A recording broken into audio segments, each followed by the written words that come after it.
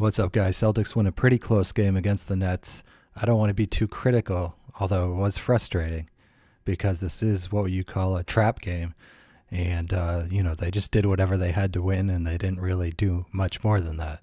But the first quarter was awesome, and then the bench consistently throughout the game just was not good whatsoever. But down the stretch in the fourth quarter, they were able to keep most of their starters on the bench, limiting Kyrie Irving's minutes and Horford. And Marcus Morris really got it done in the fourth quarter. So despite our bench once again not being able to hit the side of a barn, just terrible shooting. Look at that. I don't know what the percentage is, guys, but 3 for 20, something like that from the field. But anyway, Marcus Morris got it done down the stretch. 21 points on only 12 shots. Very much in the mold of a Gordon Hayward, right? With a little more height.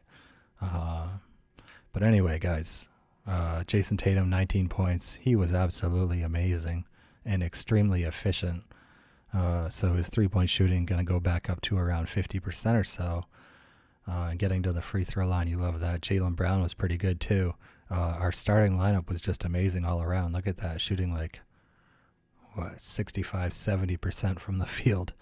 Just a dream. So if we can do that against the Warriors in 2 days, or tomorrow, 2 days, then we're going to have a pretty good chance. But our bench is going to have to show up versus the Warriors if we are going to be able to beat that team and stamp our claim to be the current best team in the NBA.